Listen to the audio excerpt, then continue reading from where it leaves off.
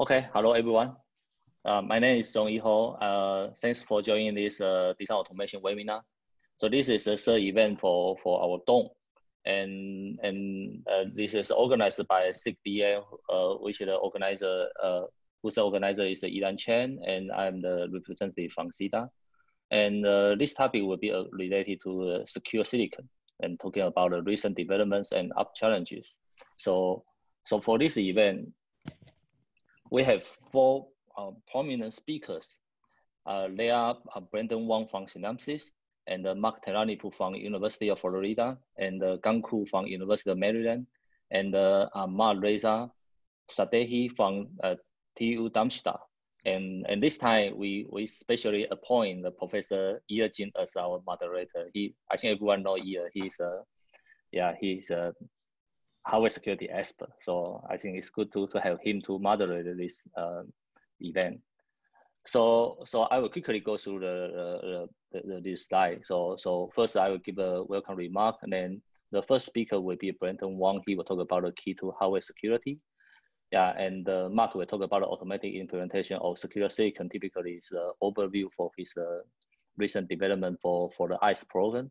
And third speaker, Professor Gang Ku, will talk about the assessment of hardware security and trust. So first three speakers are related to the DARPA ICE program. And last but not least is the talk about enclave computing on RISC-V, a brighter future for platform security. So Ahmad, he will talk about his recent work on the hardware security on RISC-V, and also he will talk about the recent development from the perspective from Europe. So each talk, after each talk, will be followed by the 5-minute. Hi Ahmad, thanks for joining us. Yeah. So each talk will follow by the 5-minute Q&A. Then for each speaker, at the end of the event, we will have a 15 minutes for Q&A for all speakers. So now I want to do some advertisements. So now we have the two call for papers for journals. One is the IEEE JET case. Yeah, it's a special issue for hardware security. And another one will be the JETC. It's related to the trustworthy AI. So the last one will be I hope all participants will join the membership of HM CDA and the IEEE CEDA. Yeah, so we really need you, yeah, as a volunteer and also the experts in both communities. Okay, thank you. I think I want to leave more time for excellent talk today. So now I will hand over the host to Professor Yi Jin. Okay, thanks for joining the. Zhong, can you keep the slides on? That looks very good. Oh, Brandon, can you just show your slides? So. Sure. Thanks. So it's a very high profile hardware security panel. So I will keep my introduction very short. Brandon is the vice president at Synopsys, and he is overseeing the strategic activities. So to be honest, I'm not quite understand what it means of strategic activities. Until recently, Brandon kind of like guide Synopsys going through the ACE program. That gave me an idea, a very vague idea what this strategic activities means. And I look forward to the talk to Brandon to learn more about the strategic activities.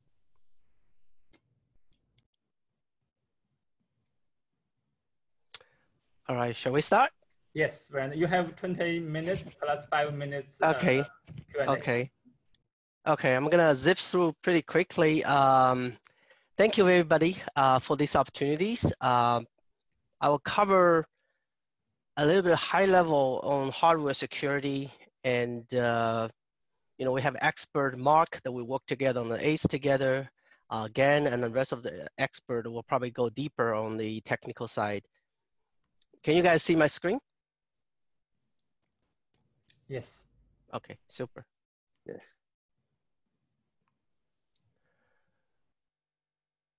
So let me give a brief about Synopsys is about. Synopsys is from silicon to software. We cover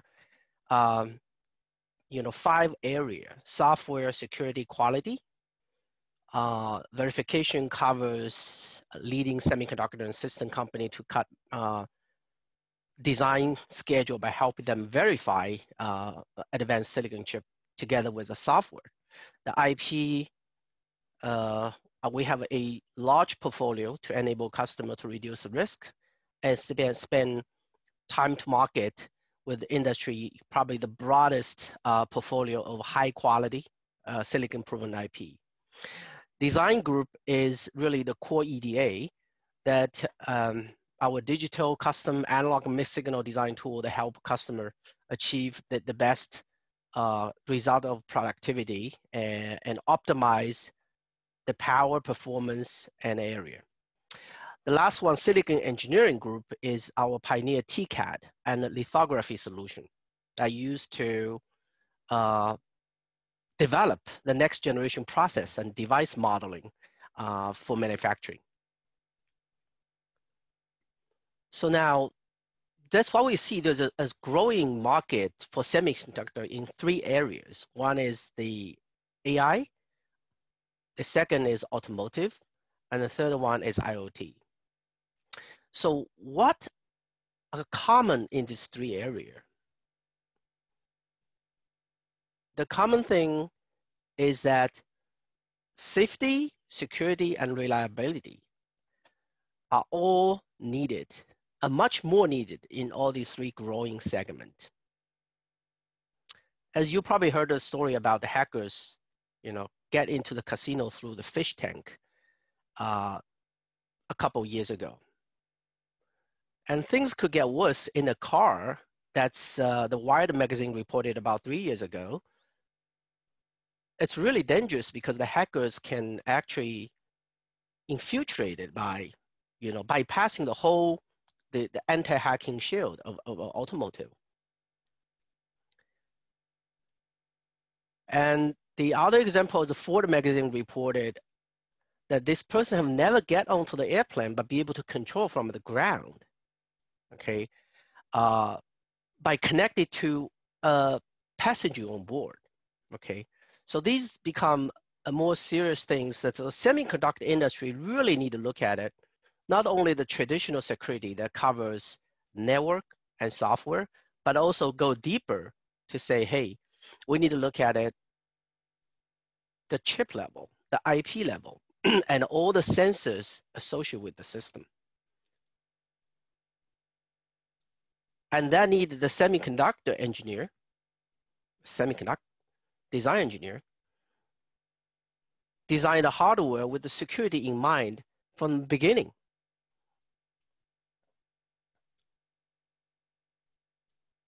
So as people in silicon knows that our software is really look at optimized PPA, power, performance, and area.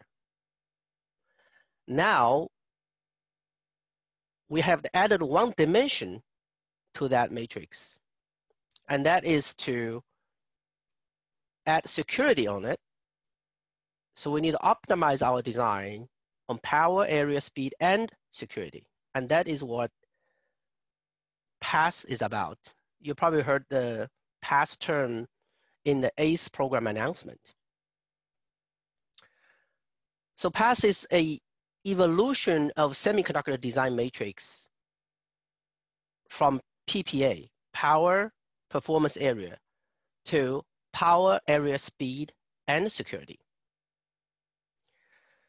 So let me give more detail on why we need to have this additional security on top of what we already done in the network and software security domain.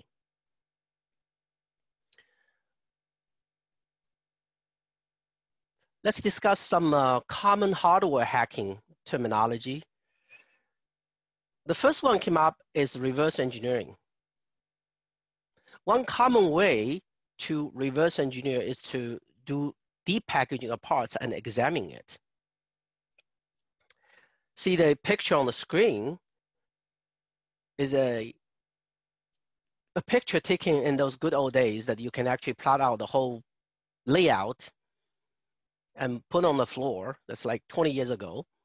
And a reverse engineering will go there and check every layer of the metals and then reverse the schematic and then re-enter into the schematic editor. And this is done in the micron, 1 or 2 micron technology. Of course, now this is much more complicated as we move to advanced nodes. But there are other ways to hack the hardware system, such as side channel attack.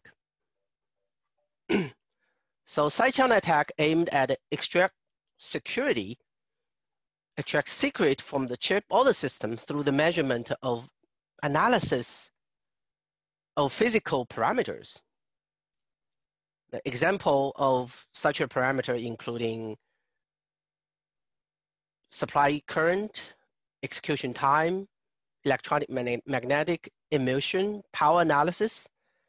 Consider the power consumptions when you're processing, when the chip is running, and look at the waveform data and computation steps to extract information. For example, this is a ISA crypto phase for different operations that can be distinguished by looking at the power consumption. And you see the left peak shows the power consumption during a squaring only steps, and the right one peaks showing the operation multiplication steps. That allows exponents bits 0 and 1 to be distinguished through reading the power curve. And that can be used to sabotage, espionage, and other purpose.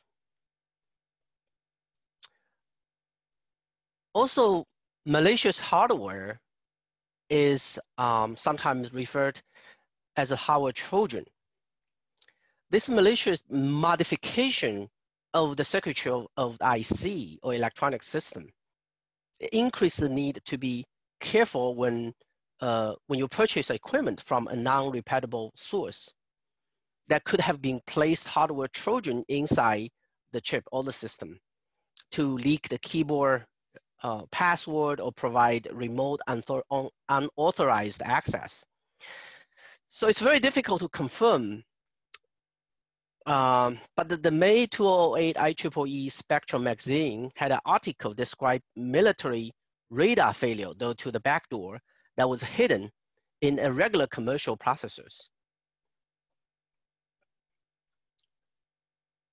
A supply chain attack seeks to damage an organization by targeting a less secure element in the whole supply chain network. A supply chain attack can occur in any industry, not just our semiconductor. But for us, it is anywhere from manufacturing the chip to packaging to assembly and even to distribution. And that usually provide a lot of economic gain for the attackers by having an edge against the competitors. Here's an example, a various attack can happen in a typical semiconductor supply chain. IP theft can happen early in the development life cycle. Reverse engineering, probably after we think the IP has been safeguarded, right? And finally, the whole lack of security measure can lead into financial losses and even sabotage the whole system.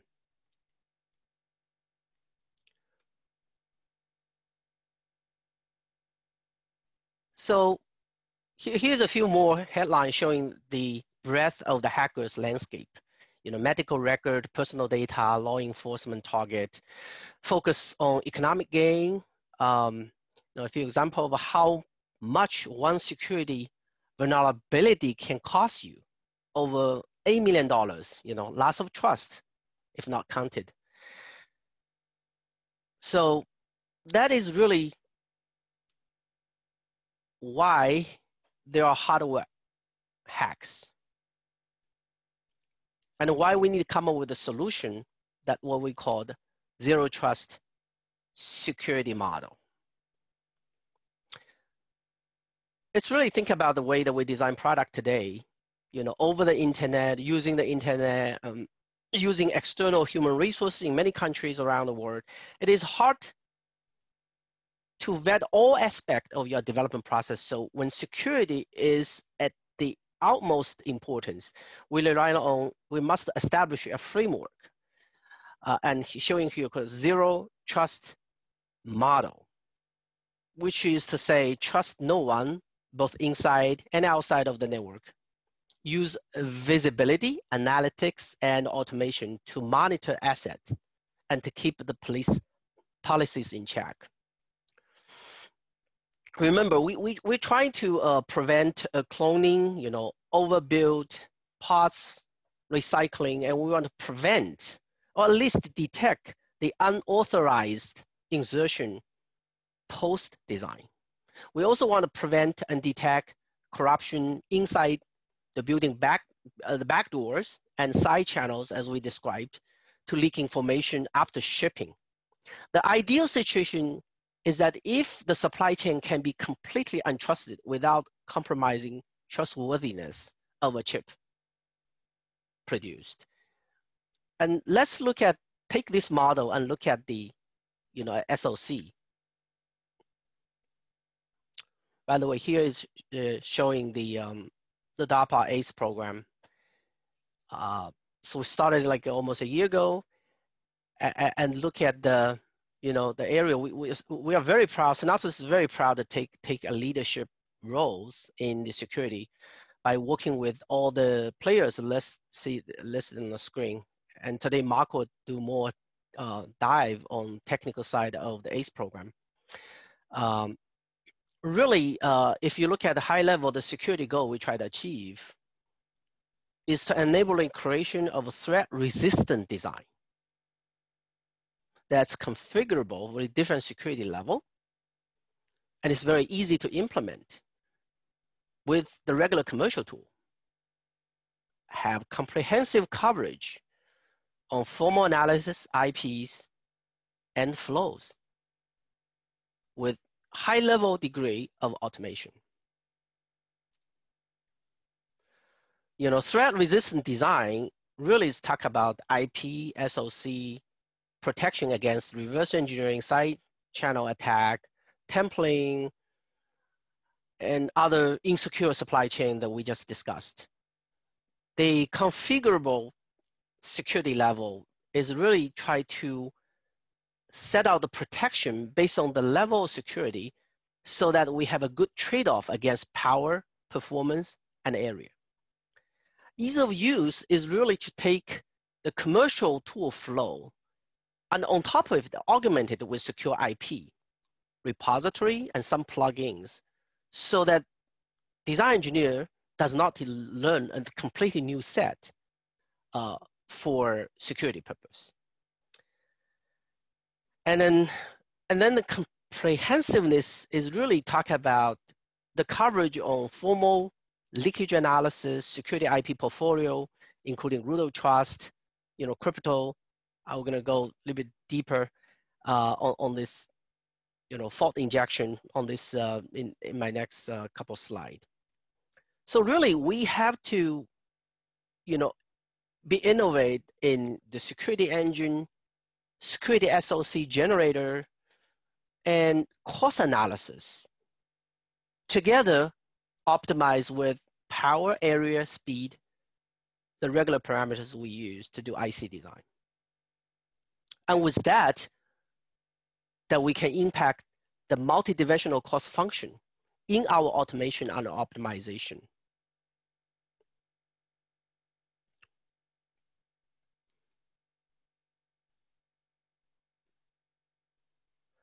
And here is, a typical silicon. Of course, it's a simplified one with CPUs, GPUs, a system bus, and some sort of memory. So if you have that system, usually means the SoC subsystem is completely trusted.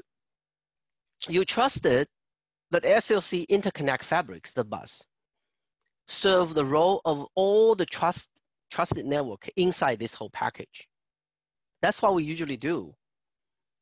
But with ACE, what we like to do is that SOC need to incorporate root of trust and secure enclaved subsystem. So you're basically not trusting the CPU to authenticate the bootstrap process by itself. So submodules, entities are assessed and access control before enable the full, fulfill the primary end user's function. So with the ACE program initiative from DARPA, the new access of the security is added into optimization target. And that is PASS matrix is all about. And furthermore, on top of the root of trust functionality, we can layer on a security bootstrap and a storage and cryptographic key. So you have a secure debug and test access, and the ability to perform secure update to software and firmware. Now you added runtime access control policy, detection of the aberrant behavior, measurement, attestation of subsystem state, and now you'll really be able to detect a hack. So incorporate the measures to enable SOC capability and provide that identification and authentication. Now the device can have limited access to only certified clients. And more than that, we add a firewall allows the static and dynamic policy limits on the subsystem connectivity with the SOC, as you see along the bus. This control, including such as IO access filters to limit the subsystem communications, attaining certain operation states, MPUs, MMUs. IO MMUs can provide limits on access to memory address range and multi-range encryption, authentication of external and shared memory, provide one additional layer of security. So the ability to monitor behaviors like power level, reset event, bus traffic can further augment the security in a zero trust environment. Furthermore, we added analytics to the mix, and now you can detect a device that is compromised or fully off the rail. So really, with all these newly added elements, you need a set of tool and infrastructure to go together and work for this mutual benefit of this product. And then that tool has to be started at the lowest level when the design process started.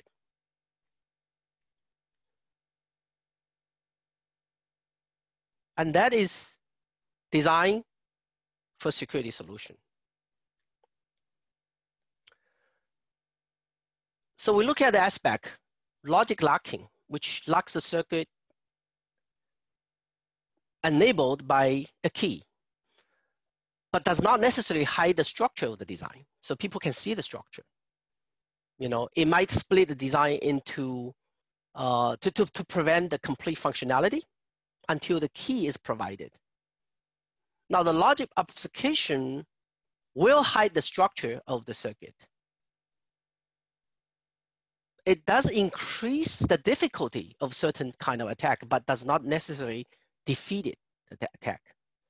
Logic encryption is a combination of both logic obfuscation and locking. So by combining, you prevent the chips from the functional correctness without a proper description key. So it's one layer more secure. And watermarking is latent circuitry that can be remotely triggered to produce a device authenticator. Such as sending a special string of bits would produce the watermark, which could then be used to validate the provenance. So, give a quick example. This is a historically how you integrate the DFT structure without really thinking about security. But as you see that, the DFT is where the hackers can use the scan chain to hack. So that nowadays the DFT, we had a compression insertion, right? A big decomposer on the front end is fed by a few scan input. And then the back end had a compactor, which feeds a few scan out. The input of this kind of codec is typically either MUX or XORs, and the output is usually XOR gates. And this gives some sort of amount of actual protection. But still, the hackers can glean information even with that level of obfuscation. So logic-based use a compression scheme that leverage LFSRs for the scan data input based on, the seeds and the MISRs at the back end. So this is further increase the level of protection, but still not enough. So now, because your core need to connect it into the DFT fabric, which flow the core to core, die to die, even, finally come out to a global access point, such as here, a high bandwidth access point to the testers. And that gives the full access for the entire spectrum of threats. And the bad actors outside of your chip have, a chance to get into all secrets inside your package.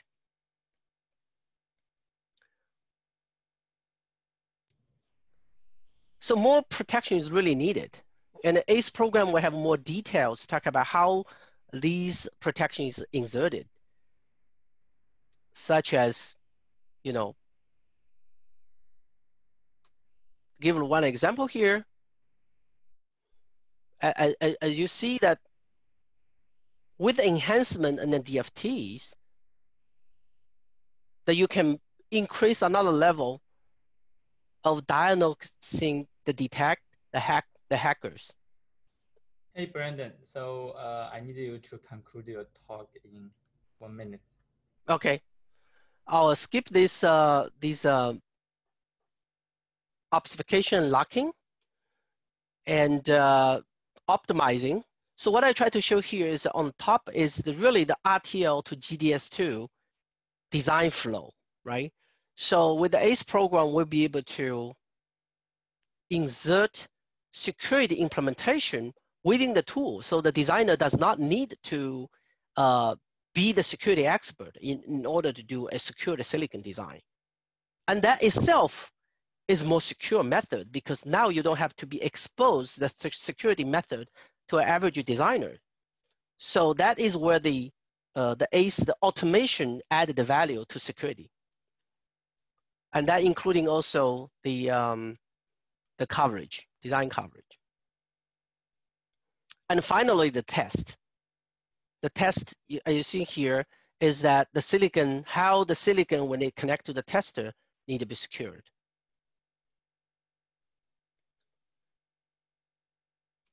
So with this, I will introduce the Synopsys have this silicon lifecycle management platform, okay, which is ultimately on top of ACE. It is a broader way to look at how that you can be cover the entire life cycle of the parts from security, reliability, and safety point of view. And this is exactly the premise that behind the Synopsys Silicon Life Management Platform. Because we cannot just stop in a security design, it will extend it, the whole thing, to monitor the health of the system or silicon across all phases of life cycle from manufacturing even to the in-field operation. They are optimization opportunity for all phases of the silicon lifecycle, and capitalizing on this opportunity to require some tight feedback loops between the chip instrument and the cloud-based data analytical. You will definitely see more coming through the use of this embedded monitor and sensor, the intelligence embedded throughout the entire chip, the data analytical added. This really will give specifically on-chip security, this critical element to ensure that you have authorized access to the data and a target analytical to enhance the security measurement and ultimately enable the preemptive actions. As shown here, this is using the data to find a anomalistic device behavior, such as some sort of high frequency reset, unexpected current variation, all these things. That now suddenly with the data that you can, with the analytical capability, can further increase the secure level. And for that, you'll see that in this 5 area the Synopsys business is running, that all of them have security initiatives, right? From software, verification, IP, design, and silicon. And each of the individual components and subsystem design to work together so that we can create a scalable security engine in the middle of the SoC. And we have a programmable root of trust component to implement policy, core security function like system secure boots, secure storage, and key management. We have protocol aware, crypto, interface encryptions, and we will support all the firmwares for root of trust and host. And then we will give an example in this security IPs like critical blocks, security engines that will have the formal analysis to look at the data path leakage and data integrity. The other aspect is attacker may attempt to derive secret keys used in encryption by injection like a faults that can introduce temporary malfunction during the device operation. So our device needs to be resilient to such a fault attack. So as you see on the screen that we have fault simulation engine, right? For such a malicious fault and be able to handle this attack by model using this, the fault simulator as part of your design and verification process. So with that, I complete the whole picture of the 6 topics I like to cover, from silicon to software. We had really building a comprehensive security portfolios from silicon to software, not only limited to the hardware security. So really, Synopsys has really this security initiative as a strategic initiative within Synopsys. And we definitely like to work with our customer, our partners, and also the academia together to make it successful. And before I close, I would like to mention that Synopsys is very proud to be closely connected to the academic community and IEEE, right? So we sponsoring academic event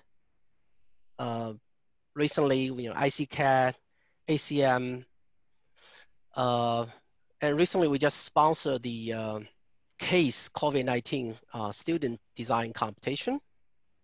But more importantly, we really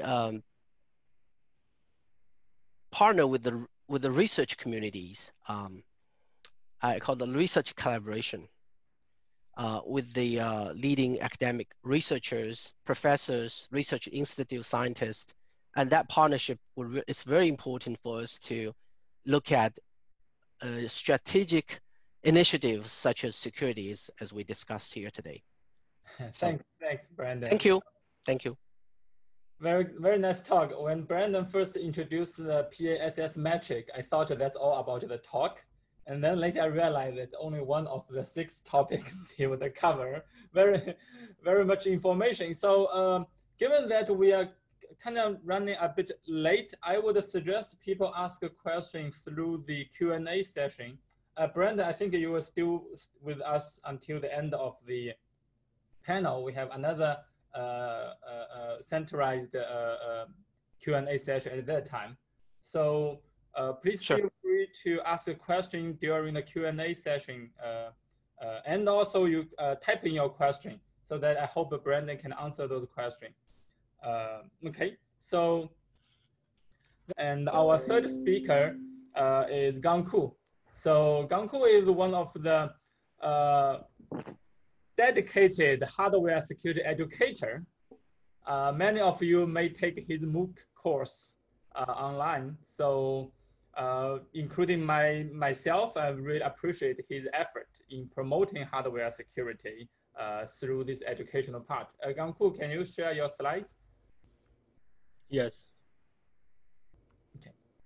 So again, in order to stick our schedule, I would ask you to kind of conclude that in 20 to 20 minutes. Yes, thank you. Okay, so I'm scheduled to finish at 11:26. Okay. Okay, that'd be great. And first, thanks IEEE, CEDA and ACM SIG-DA, thank you, Ira and Zhongyi to, give this opportunity. So for us to talk with the audience, with, people, friends all over the world about this, this effort we're having now, okay? So I give this title, Assessment of Hardware Security and Trust. That is because when Ira and Zhongyi contact me, they want me to introduce about our role in the DARPA ACE program. So as I was, talking, very next, couple of slides, and our role is in some sense the assessment. So that is why I give this title, and then that is also something, I'm just started learning. And I thank, Brandon and Mark to give, some nice introduction about the DARPA ACE program. So I can probably, really fast forward the first couple of slides. So this is a slide I got from Sergey and Sergey Leaf, who is the program manager for the DARPA ACE program. And the goal of the program is trying to automate inclusion of the scalable defense mechanisms into chip designs to enable security versus economics optimizations.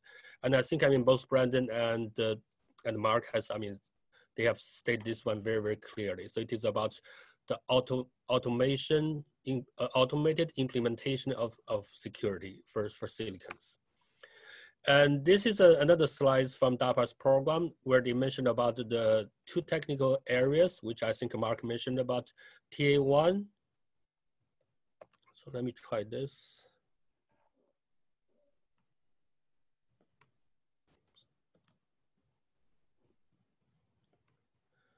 So they separate the TA1 here and the TA1 here. So this is more or less about, the current research or the existing research about all the hardware security and trust features. And this one talks about the more or less the implementation part. And the TA2 here is focused on the integration. So the basic idea about here is they focus on these 2 words, AI, which is not the artificial intelligence. It is the one we call, automated implementation. So the key here is, I think, the message also you get it clearly from Brandon and Mark is not trying to develop a lot of new techniques. It is about trying to commercialize or trying to, in some sense, implement the existing research from the research community in the past, 2 decades. And these are the 4 specific, focus areas, which I think Mark has showed it a couple of times. There are side channels, reverse engineering, supply chain, and malicious hardware. And the DARPA actually, they have 2 teams working on this project. And the first project is, the first team is the team Synopsys, led by Synopsys with a couple of other companies, Boeing and Ultrasonic, which are the two leading, IP providers. And also there are University of Florida, Mark and his friends, and Texas A&M, University of California, San Diego. So 3 universities are involved. And the other team is led by this company called Northrop Grumman, and they have IBM, University of Arkansas, and University of Florida involved. And they are only working on TA1. And so then what is the role of our team here in University of Maryland? So we was approached by DARPA earlier this year, and then they formed this team called IV&V team. And the key purpose for us is to do the assessment. And our team mainly consists of researchers from Maryland and NYU, the New York University. And this Fraunhofer is an institution that is a German-owned research institution, which is located in College Park, University of Maryland. And these people are also in some sense either our faculty members or affiliated with us. So to be more specific, so what we do in the DARPA ACE program. So basically, this is the scope, which is, I got the slides from the kickoff meeting of the DARPA ACE program. So what we do is we do the assessment. And this, you have this 7 bullets here. So the last 4 are the 4 technical areas. So these are talking about more on the system integration part. And it is, so ideally the ACE program is going to provide an automated chip design and implementation platform, which will be available on the cloud. So people can use that automation platform to do the design. And what is new in that platform is security will be integrated as another design matrix, together with chip area, with the power, with the speed, with all manufacturabilities, with the testabilities, with all the traditional design objectives. And I'm not going to read all the details about, in particular, these 4 technical areas, because Mark and Brandon, they have done a really great job in explaining these 4 areas. So what I'll do is I'll try to, use the next, 12, 30 minutes to give you some sense about what we are going to do, or in some sense, what do we mean by hardware security and trust? And given the time I have, I probably will focus on this one small example, which is people, talk about the finite state machine model. So this is a small question that most of the people, when we do the digital design 101, we know that. So we're going to design a system that is going to implement, which sometimes people call the pattern generator or the pattern recognizer. So you are going to recognize, in some sense, for example, 5 letters with a pattern of 5 objects. And then they can be represented in this case, for example, 0, 1, 3, 5, 7. And this pattern will show up repeatedly, one after another. And this is represented by this thing which people call finite state machine, where you have 5 states: 0, state 1, state 3, state 5, and state 7. And then you go back to 0. And this is another representation of the state machine, which is the one we call, the state transition table. So these are the states. These are the flip-flops that we implement each of the states. And this will be their next states when you do the transition. And when we do the typical design, I'm going to skip all these things here and then show you the design here, okay? So this is the design eventually we have, where we implement this using 3 T flip-flops. So the flip-flop A, flip-flop B, flip-flop C, okay? And this is in some sense, for regular, undergraduate students who are taking the digital logical design course. So this is in some sense, this will be the perfect answer here. So the system here does provide you this functionality here. So it gives you this repeated pattern of 0, 1, 3, 5, 7, and then go back to 0.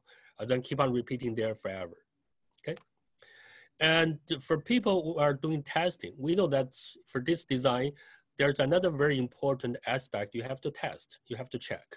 And that is something people call the self-correcting. So what is the meaning of self-correcting? So let's go back here. You see, okay, so if the system with these 3 flip-flops, A, B, C, And I'm implementing these 7 states, 0, 1, 3, 5, and 7. But there are 3 other states, 2, 4, and 6. They're not specified here. So in my design, I don't really care about, what will be the content for the flip-flops during that time, what will be their next states, the transitions. However, now I have this true implementation here, the hard piece, the physical system here. So I'm going to take a look, and then I'm going to check what happens if, for example, at state 0, 1, 0, when the input here, when the data here is 0, data here is 1, data is here. And then I'm going to let the clock run 1 clock cycle, and I'm going to come back and check what is the content for these 3 flip-flops. So let these people talk about, you check whether this thing is self-correcting. So if for some reason you run into this unexpected stage, so what will be the next stage? So this is in some sense when we get out, and then when we to figure out all the flip-flop contents, and then we try to figure out what is the next stage, okay? So in this example, from state 2, it will move to stage 5. Because for example, the first bit A, it is going to be toggled because this is 1. So it changes from 0 to 1. And so now let's come back to the final state machine level. So this is the initial state machine we're supposed to implement. And after I done this circuit analysis, I know for the other 3 states that are not specified here, I know what will be their next stage. So I'm going to add this to the final state machine, okay? So now I have a complete final state machine with all the 8 states. And for each of these 3 unwanted states, their next move will go back to this circle, which in that sense, we are saying this circuit is self-correcting, which means that if for whatever reason you come up with a wrong state, with an unspecified state, just let the clock run 1 cycle and then you come back to the red track. So this is a very good design.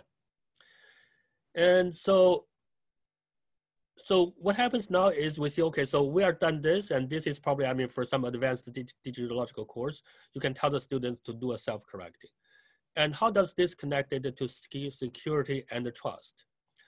So what I have here is, I have this original one, the state machine with 8 states. And somehow if I do the test and I come up with a different design, and if this is what happens with the 3 unspecified states. And in this case, you see, if you come to 6, next time you go to 4, and the next time you go to 2, and then next clock cycle you come to 4, and then you're going to remain here as a loop. So this is not self-correcting. So the design is not well-defined, the design here. So these are the things that in the traditional design we are trying to avoid. But now with one of the features, for example, Mark mentioned about, the watermark. So now if I do the circuit, if I try to test the circuit, I check the final state machine, and I come up with this state machine here. And I say, okay, I still have this pattern here, which does the 4-state transition here. And for each of these 3 unwanted states, they move into the circle. So they are self-correcting, and which in some sense, it is a good design. This, again, it is the same. It is a good design because eventually they all move back to the circle. And however, what we talk about the security here is, for example, in the ACE program, that's when their team decided to add a watermark based on whatever their mechanism, and eventually come up with this. So then the thing here is, I should be able to verify that, okay, in some sense, they designed this transition, not just randomly. In some sense, they want this transition to happen, in some sense, to reflect their watermark. So that is, in some sense, one of the objectives for us to do the assessment. And I give you another example here. So again, I have finite state machines. So now I have 2 state machines here. So the first one here, it has 3 states, 0, 0, 0, 1, and 1, 0. The second one here, it has 4 states. And I ask you a very simple question. Are these 2 finite state machines the same? So of course, this problem is probably not well defined. So what do you mean by the same? So of course, if you take a look, and they look different because this one has 3 states and state machine 2 has 4 states. And you can say, okay, so they're different. And how about if I say, okay, so I ask, are they functionally equivalent? So this is for most of the graduate level logical synthesis course, they are going to discuss this. And to check whether two-state machines, they are functional equivalent, you have a formal method, which is called product machine. And then if you build a product machine, you can indeed verify that indeed these two-state machines, they are equivalent. Assume that this is our initial state, this is also the initial state. And you see in the state machine 2, and all the dark edges, the black edges, they're the same as the state machine 1. And the red edges, they're the new edges, okay?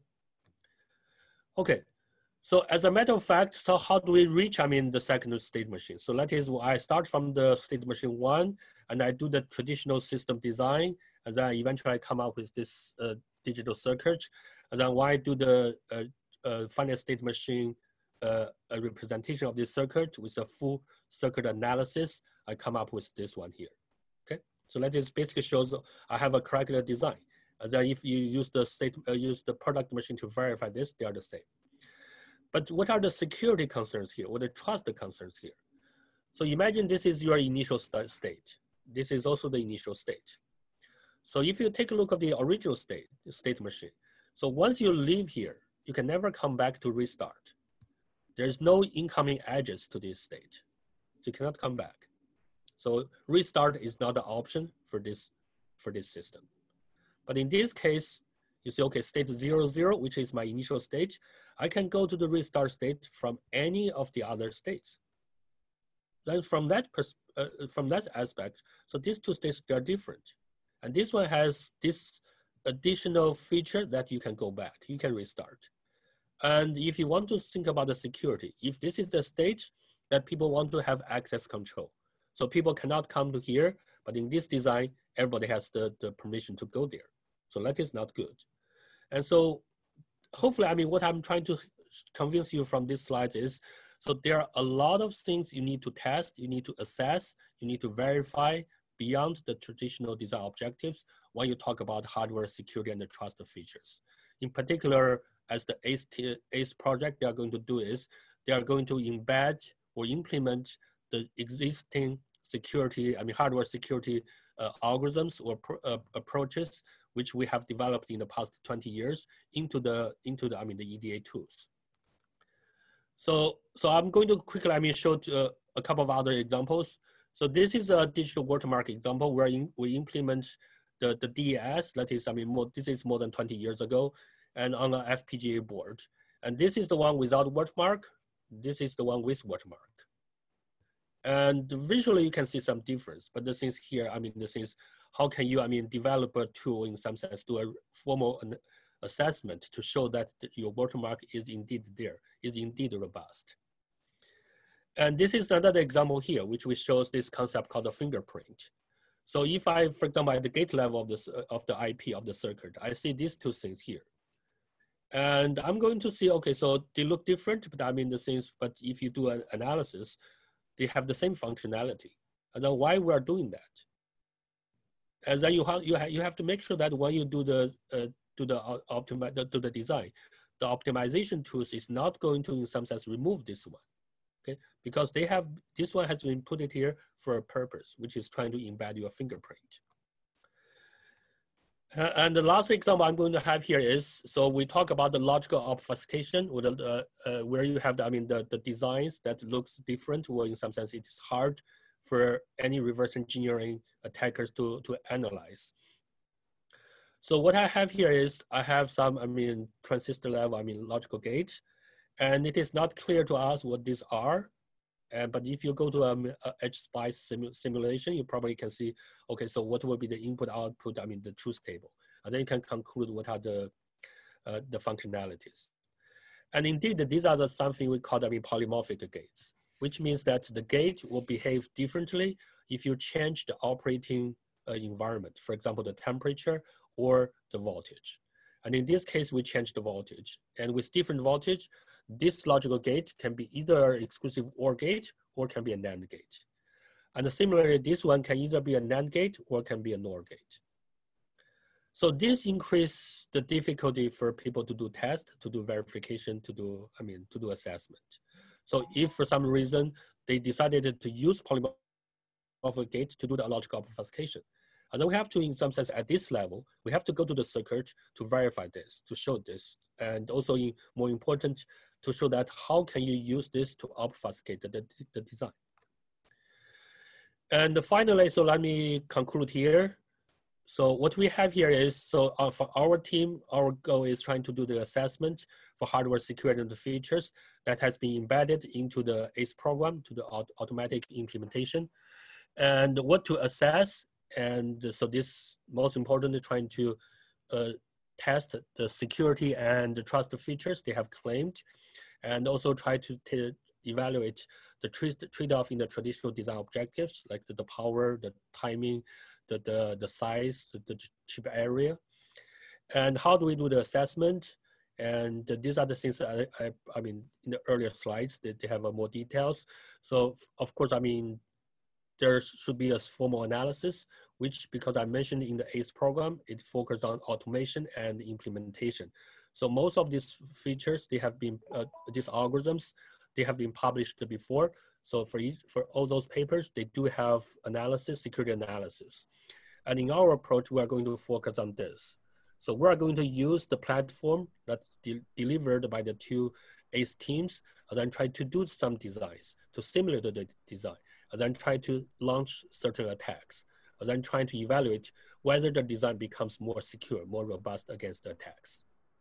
And finally, that is something, I mean, it is, I call it beyond assessment. So the goal here is not for us to check, I mean, whether the the teams are doing a good job or not. That is one thing, but the more important, we're trying to find out whether there's new vulnerabilities. And then indeed, the ultimate goal is trying to improve the security and automation of this, I mean, ACE program. And when I talk about the finding new, the unknowns, we're talking about, I mean, in the design. So whether there's any unknown, for example, vulnerabilities, which people have not identified before. Whether in these countermeasures that the two ACE teams, they have decided to implement in their, I mean, platform, whether this will introduce any new attacking surface. And also in the implementation and in the automation process, this is probably the parts that you can have a lot of new vulnerabilities. For example, we know, I mean, Mark mentioned about the power analysis. That is come from the I mean, the not secure implementation of the modular exponentiations. And to conclude here, so I put, I mean, the ACE logo here back again. So we know that IC test, it is hard, although I'm not a person doing tests, I'm slowly learning it. And, but most of the traditional test objectives, they are well defined. And for hardware security and the trust, which have been working for many years, so we have a lot of, I mean, when I say we, I talk about the community, not our own group. So there are a lot of research results going on in the past 2 or 3 decades, but again, there are still a lot of more unknowns here. And the ACE program, we have 2 teams, and the goal here is trying to, in some sense, commercialize all this research results in the past 2 decades to product. And finally, I talk about our assessment. How do people assess or test the security features? And then talk about, I mean, our role here as the DARPA's ACE team, IV and V. And thank you very much. And I think I'm a little bit, I think 2 minutes over. Thanks, Gang. Okay. Thanks. Yeah, as I mentioned, you're a good educator. Even though I know the concept, is still a very good memory refresh to better understand the FSM technique. So again, as I said, thanks for the presentation. We will keep all the questions at the end so that we can stick to our schedule. The last but not least, Ahmad. Ahmad, he is a cybersecurity expert. So, but recently he seems decided to work on hardware security. Well, we are all wondering what he would do to hardware security. He organized the Hack and Deck and Hack and Sec competition, which really raised a lot of noise in hardware security area. I think even recently DARPA has a program called FETT, is following this style, slightly different background. So Ahmad, we look forward to your talk introducing us more about the Hack Sec, Hack Deck, or something similar. Oh, do you hear me? Yes, but can you share your slide? But no, because okay, I share. Yeah. Let me see if it's the right. Let me see if it's the right one. Oh, I hope it's the right one. Let me see. Ah, yes. I think so. We can see the slides. Oh, that's beautiful. Okay, so now I have to somehow, yeah. So do you see now this slide? Yes. Okay, thank you very much for the invitation. Maybe some remarks to your introduction. First of all, I am not a member of ISIS or ASIS, how you call it, I don't know. It seems to be a very interesting project, but typically German universities are not funded by DARPA. So it's independent of that project, but I think that project has a number of interesting, as far as I understood it, a number of interesting parallels to the projects that we are doing at our university, but also with other colleagues in Asia and in US. The second thing is, I'm not doing for just since 2018 hardware security. I'm doing that for more than 20 years in embedded security. So I think that is clear from our publications. Okay. Just a small correction for the next time you introduce me. Since you talked about Hack-a-Dac, I would like to first, before I start about enclave computing on RISC-V and security containers that most of you may know or may not know, maybe I just start with something that I call the insecurity of security architectures, or the myth of trust anchors. So we always talk about trust anchors in hardware, and for many years, many security experts, including myself, when we write papers, I mean, Yair knows that, we always talk about, okay, we can trust hardware, and we consider many aspects of physical access out of scope. So I'm not talking about physical access, no electromagnetic waves, or no, so to say, hardware-oriented side channel attacks. I'm talking about you have no hardware access, and you just launch an attack remotely. So one idea, so to say, aspect on why we can't really trust on trust anchors, and how should we make these trust anchors, because it is always a relative aspect. This was a problem that attracted myself, my team, and also a number of other colleagues that maybe I can name them here during the talk. So as was mentioned by other speakers, especially the first speaker, I think Brandon from Synapses, mentioned several times side channel attacks, both in hardware and what we call software side channel attacks. And there is, of course, a religious debate among scientists, what is actually hardware side channel, what is software. Everything is side channel attacks, or everything is hardware-based side channel attacks, but we don't go there. So as you can see on this slide, there is a big buzz and big hype on microarchitecture or hardware-based attacks, where I just put some of the most recent attacks from Spectre, Meltdown, CLK Screw, TL Bleed, Foreshadow.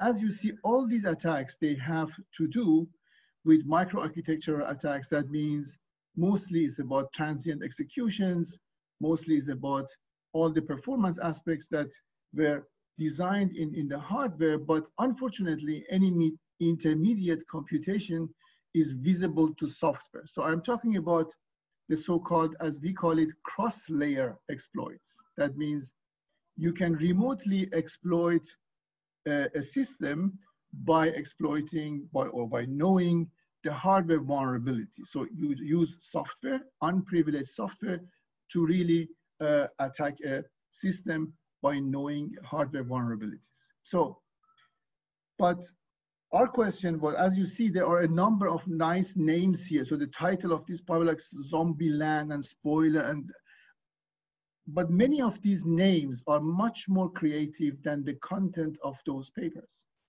So that means, I'm just not offending anybody. Every other is interesting, but they're all the same.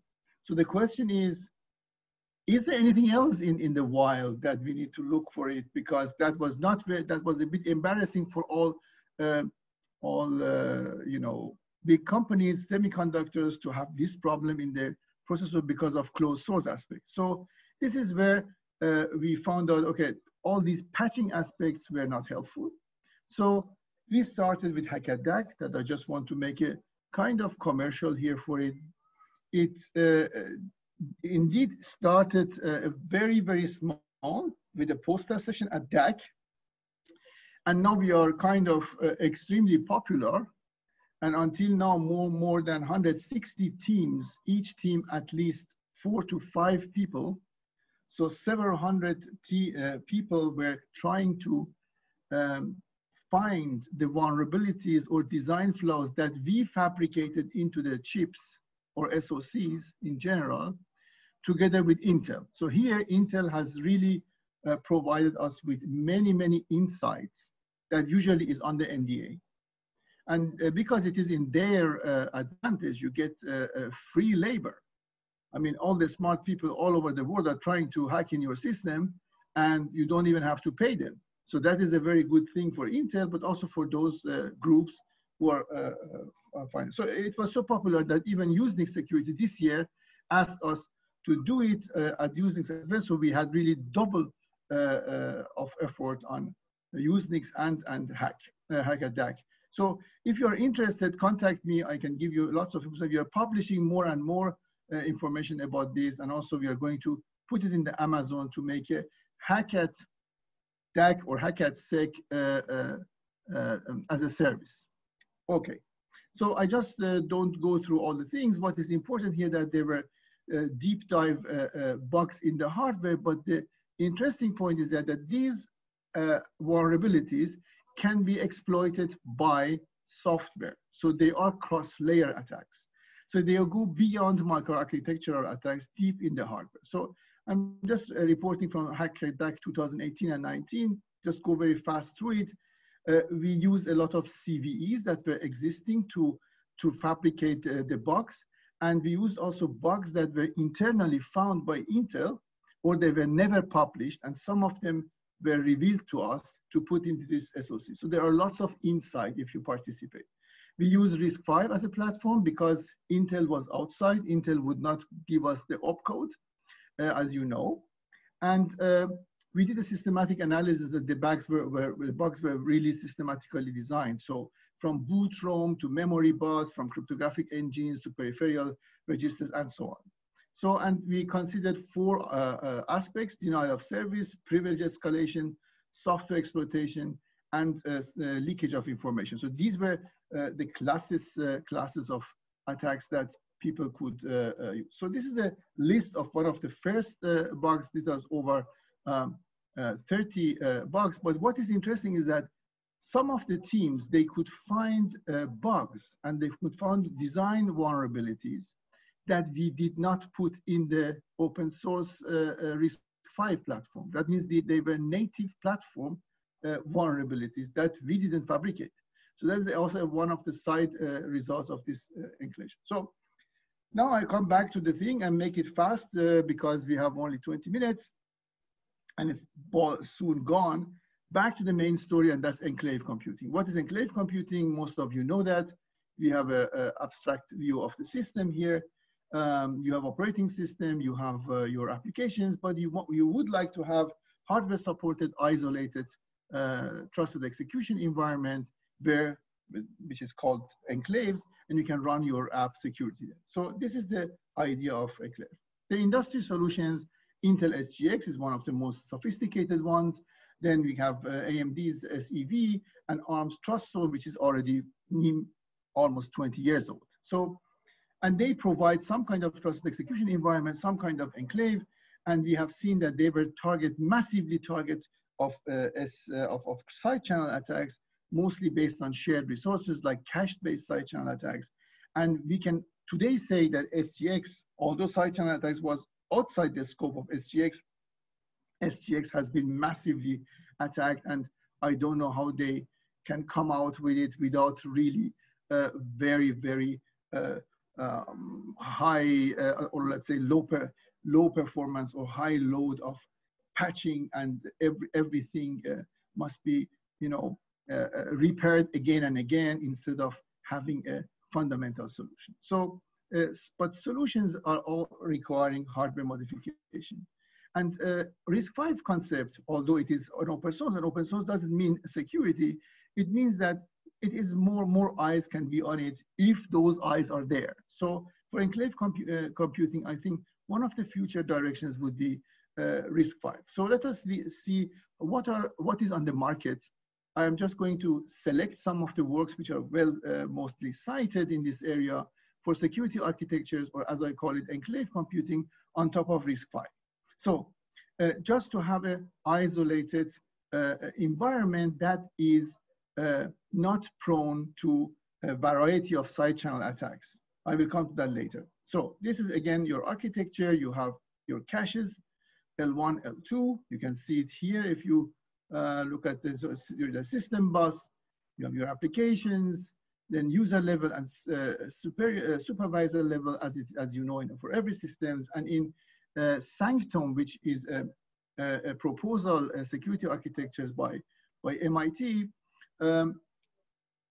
you have the so-called user level enclaves. So as you see, it's like a user app, user space app running on top of the operating system. So an OS manages enclave. There is a security monitor that is a high privilege, very small amount of code that manages OS, or let's say checks OS management decisions. And there is a custom circuitry, which is the memory management unit that does access control. As you see here, the enclaves A and B in hardware are completely isolated, and then they can run their security critical applications. However, the side channel protection here is implemented by using page coloring, and page coloring means that you have, let's say, enclave A in the memory, enclave B, OS, and then the part for SM. And this pattern is going to repeat, and this is of course not very practical because you have chunks of OS always in between. Then there is Keystone, which I think most of you know. This is on kind of on the flag of RISC-V community and foundation. And here we have another architecture. This architecture came after Sanctum. Sanctum used the first versions of RISC-V. Here, you see that you have enclave with the runtime enclave. For example, not only your application is running in an enclave, but also the drivers can be put in an enclave, which is important because drivers are source of lots of, so to say, security vulnerability. So they are in the isolated environment.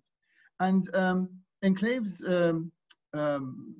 are protected by something which is called physical protection unit. Here, this is PMP. This is new compared to Sanctum, a special component that provides protection of enclaves.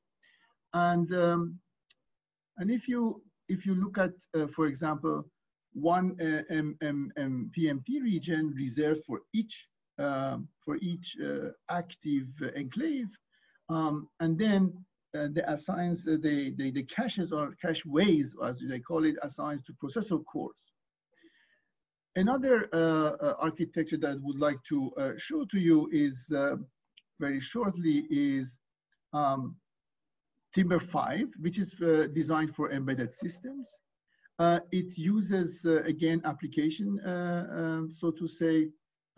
It of course isolates sensitive part of an application, and it is at, as you say, is at user space level. And for protection of, so isolation of memory, it uses tagging. It has no caches because it is for very small systems. It has a memory protection unit, and the memory access controls are controlled by tag engine, and cache memory, as I said, does not exist. So if you put them all these three relatively new and known architectures, so enclave architectures based on RISC-V that are trying to let's say, prevent side channel attacks. This is a kind of short comparison. So for example, they have user level enclaves, then you see that Sanctum does it have it, the others don't have it. User supervisor level enclave, this is where you can put even higher privilege, so to say, software in your enclave. In process enclave, that means within a process you can have enclaves.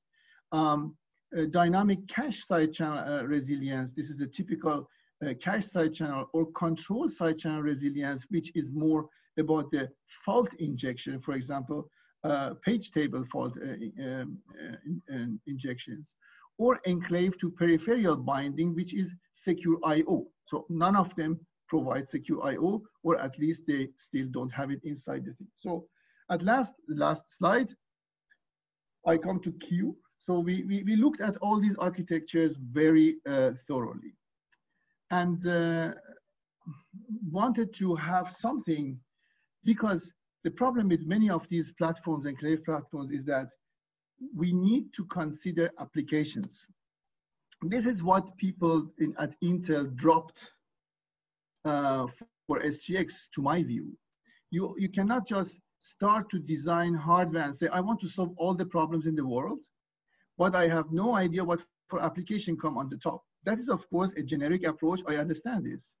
But on the other hand, there are many emerging applications, many emerging technologies that you need to take care of. So for that, you need a really clear analysis of what is pragmatic for practice. So sometimes you want to have a, so to say, an enclave at the user level. Sometimes you want to have an enclave at runtime. Sometimes you want to have an enclave which is bare metal. That means it is running directly on your hardware. So how do you do that? You need to have a very flexible, configurable system. And this is what we tried to do. And this is going to be published at Usenix Security 2021. The paper got lots of praise because actually, unfortunately, at security conferences, attack papers are more popular than constructive papers. But here, for example, this security monitor is a very small software that manages a lot of things in the system. For example, configures the so-called filter engine. So why this filter engine? We have a small amount of hardware logic on the bus system, and we have a security monitor that is anyway in all RISC-V in the RISC-V architecture. But we can have an in-process enclave because, as you see, security monitor is a part of firmware. But I don't want this to protect the whole firmware. I just want to protect the security critical of the firmware. And this is where we can put even this security monitor, which is very high privilege, but attackers want to target it as well, because then they can get control over the whole system to protect it by means of enclave. So as you see, this filter engine on the bus with a very simple logic, provides access control to all peripheral devices. These peripheral devices can be anything. For example, an AI chip, accelerator. And then you can assign directly any enclave directly to the peripheral over a secure channel between the enclave and the peripheral. Note that in all these constructions, we are trying, or at least we are doing our best. Also, SGX claims that operating system is untrusted. So operating system could be malicious. Even in the presence of operating system, of malicious operating system, this channel should work. So enclaves can be assigned immediately to peripherals, and this is what the secure IO does. So this is a comparison with Cure. We call this our architecture Cure because I think it cures some of the problems of other architectures, but it is not the last word, because then we have Hackadack.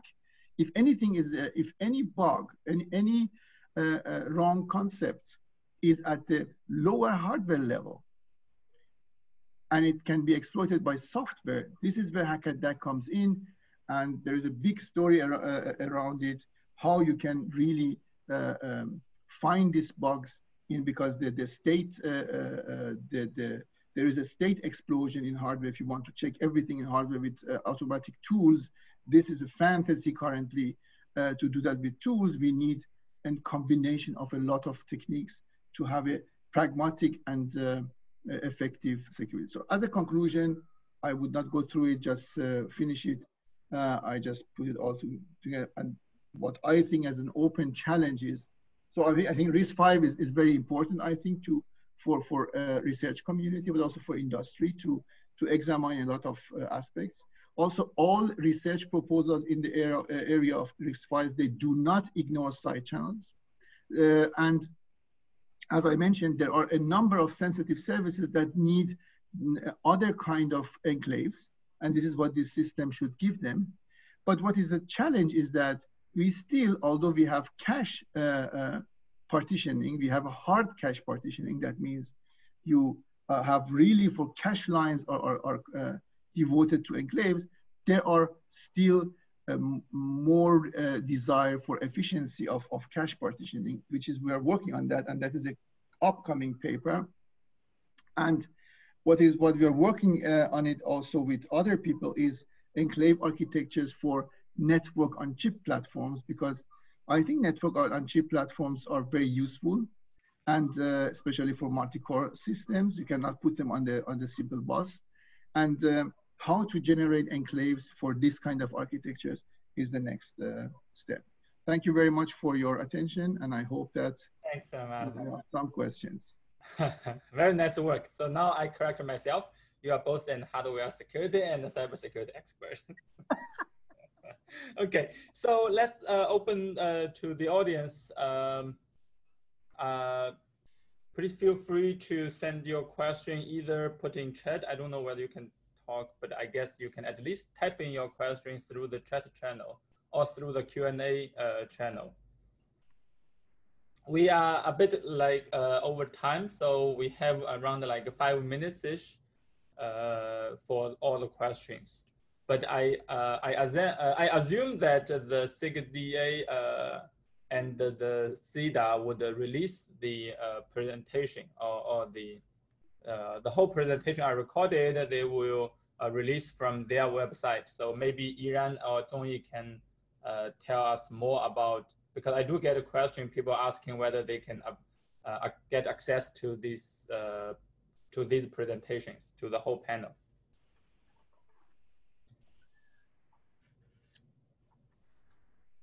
Let me say it first. Yeah, I think as for the video, we actually recorded, and after to confirm with all speakers, because maybe some speaker would not release some slide or some partial of the talk, and then we will remove it, or we will put it on the CIDA YouTube channel.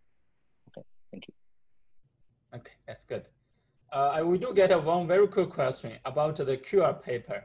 Ahmad, when you would release the paper? The paper will be online. I think the camera ready is in 1 month. So latest in 1 month, it will be online. Because we are not, we don't put it online before the camera ready. There are some comments of the reviewers that are getting, but there are not so many comments. There are 1 or 2 comments. Maybe we even can put it in earlier. Okay, that's good. We do get a technical question. I just don't know who will be the appropriate person, but feel free to chime in for all the. Yeah, you can answer it. The proxy computing. So do you see any security issues in approximate computing? So Yer, can I answer this one? Yeah, sure. So because I just want to, show that I'm not just an educator. I'm also trying to do a little bit research. Okay. Yes, exactly. All the panelists are both. And you are also not hardware security guy. yeah, exactly. So I'm not just doing hardware security. I'm also doing security on approximate computing. So there are a lot of concerns for security issues in approximate computing. And then we're writing a big paper which will be published in the proceeding of IEEE, which we are going to evaluate what are the vulnerabilities, what are the research directions. And one of the key concerns I see from the approximate computing, the security feature is there. So when you do approximate computing, your result in some sense will have errors, will not be accurate. And then it is very hard in some sense to distinguish whether the error is introduced because of approximate computing or because of malicious modification, or by, for example, the manufacturer variations, whether just the typical fault or errors. So that is one of the biggest concerns. And across the world, so there are a lot of people now working on approximate computing for security or security of approximate computing. And they are working on the security concerns for the approximate hardware, like the approximate adders. They're working on how approximate computing can be used, for example, to improve AI's security, improve AI's privacy, and a lot of things there. So it is a very, very promising area. Okay, thanks.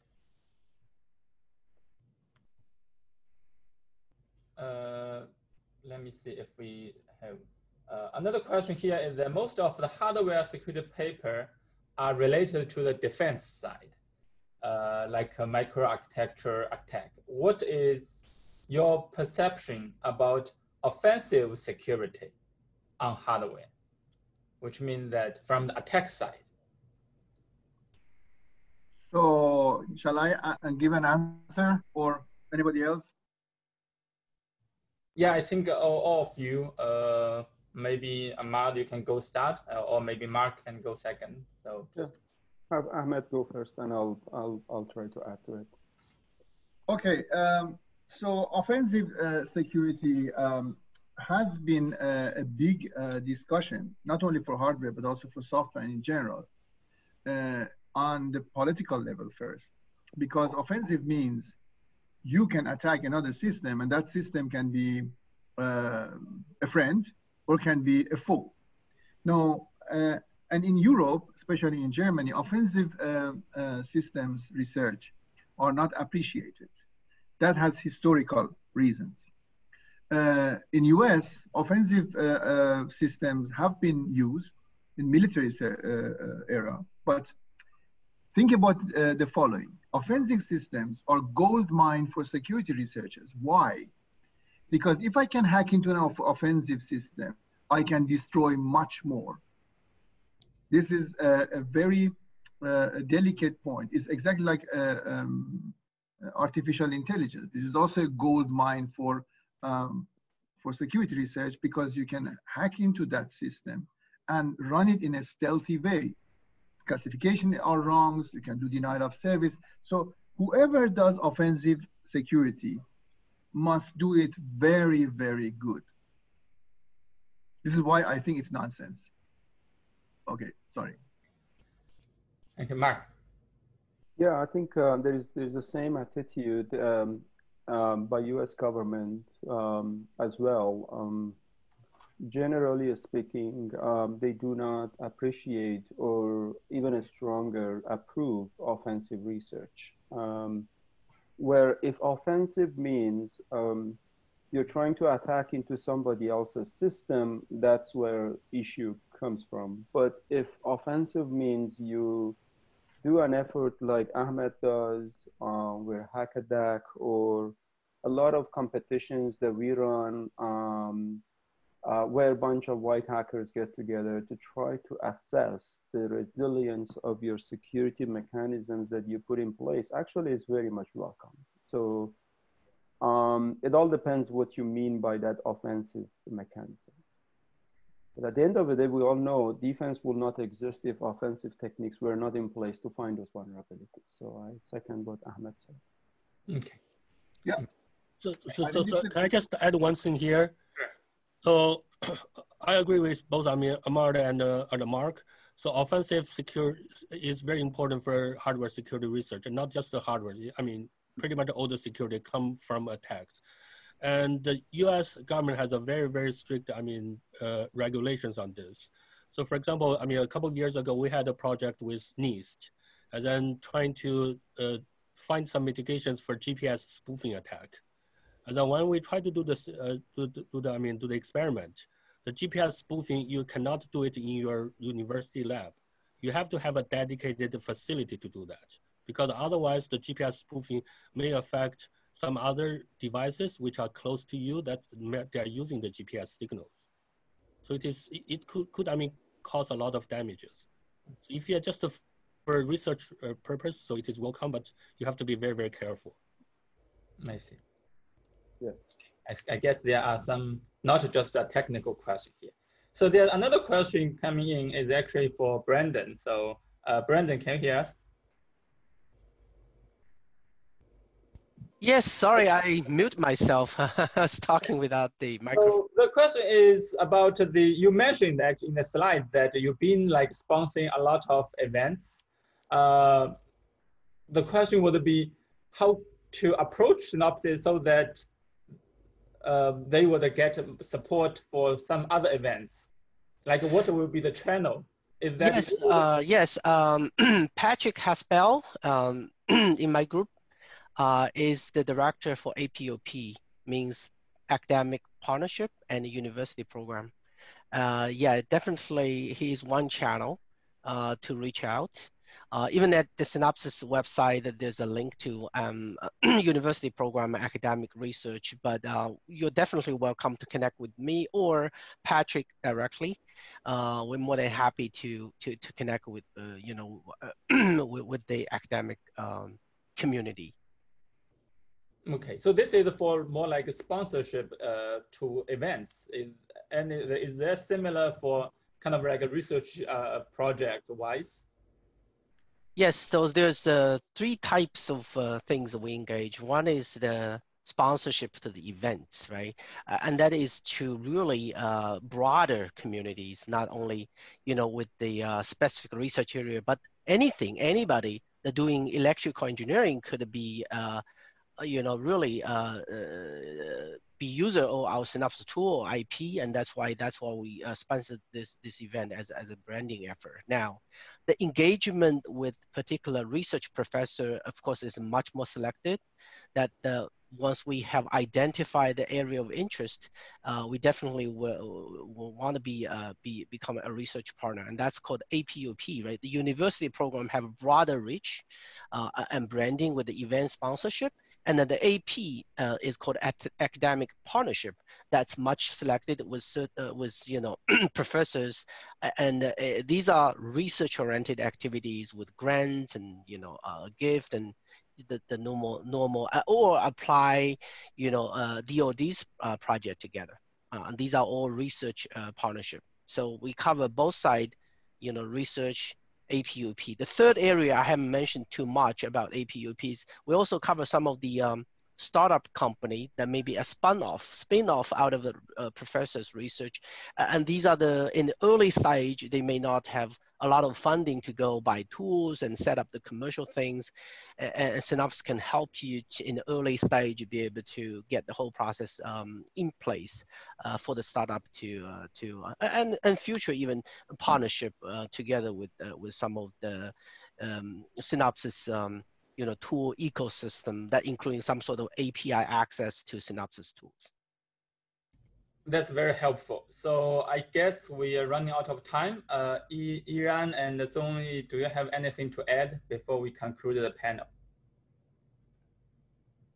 No, thanks, Ian, for moderating the event, and also thanks for all the prominent speakers. I feel all the talks are very informative and very impressive.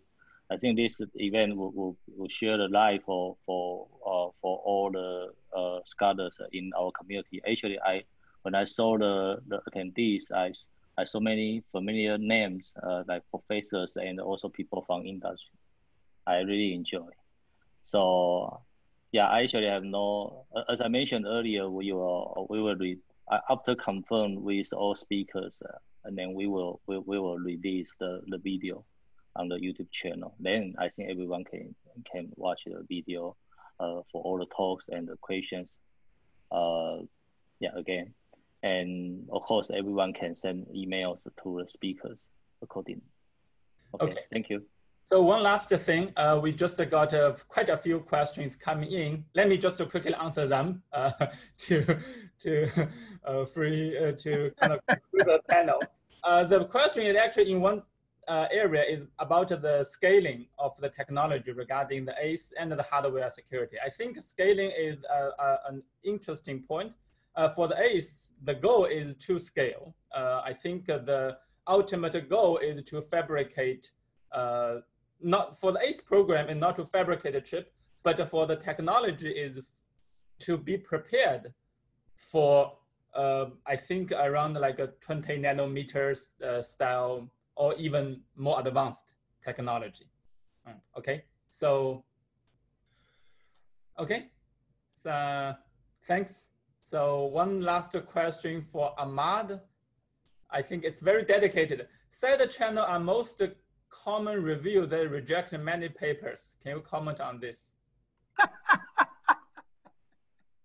What again? Side channel what? Repeat the whole question. I see a growing prejudice towards enclave-enabled application research. That's not right? fair So to Ahmed to answer that question. And the side channel are the most common review that reject many papers, which they claim that the moment you have a paper, they would say that you cannot prevent side channel, so they reject that paper. So you are one of the review. Yeah. Comment on that. I agree. I agree. Because side channels like blockchains are getting too many. And, and as I said, many of these side channels have the same principle. And it is a matter of engineering to go this way or that way. And this is the reason why people are, to make it in a very blunt way or bold ways, yeah, people are sick of seeing too many side channel attacks. But I think if you have interesting attack, let's say some architecture that is open, like RISC-V architecture, claims to have side channel protection, and you break into it, like for example, let's say one of these, let's say I take RR design, Cure. You take Cure when it is published, and you ask us to give you code. We don't give you the code. You will make the code yourself, and then you break into it, and then you see, hey, I have a paper. Because if you attack SGX for the the end, that is not going to be very exciting. That's the reason. So I do not really condemn what PC members do. I know that the security community is very harsh with reviews. I understand, it happens to my group as well. But indeed, people think that there are enough sites.